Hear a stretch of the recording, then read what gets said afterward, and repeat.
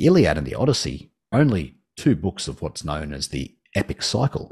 There's a series, some say 9, some say 11 other books that talk about the Iliad, or the war around Troy, and even in a period after, there's another epic. It's called the Seven Against Thebes. We have nothing apart from some excerpts that survive from that. People think it's strange. In the Iliad, the book starts basically 9 years and 11 months into a 10-year war.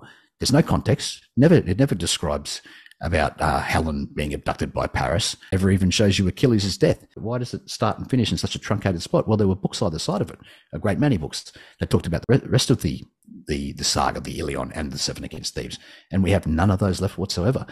It was only what was truly great, truly memorable, truly important, and truly copied multiple times that survived. We're just lucky that ancient writers wrote this about the rest of the epic cycle as well. We're just lucky that Homer's work was particularly good.